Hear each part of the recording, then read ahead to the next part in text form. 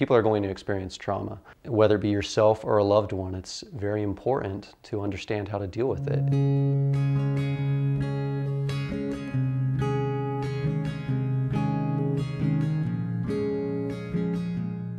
Regardless of who you are or where you're from, you're going to experience trauma.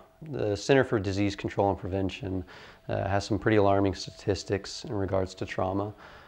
1 in 5 Americans will be sexually molested as a child. 1 in 4 have been beaten by a parent. 1 in 3 couples engage in physical violence. 1 in 4 Americans will grow up with alcoholic relatives.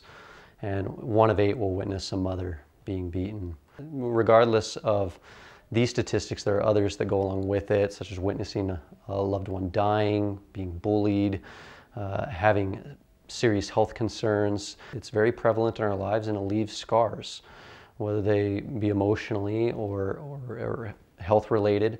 You're going to experience those. When people don't learn how to become resilient in the face of trauma, depression, anxiety, becoming emotionally shut off, these are all problems that people find if they're not able to deal with trauma in the moment. I had one client who suffered from trauma. At the age of 14, something pretty severe happened to her.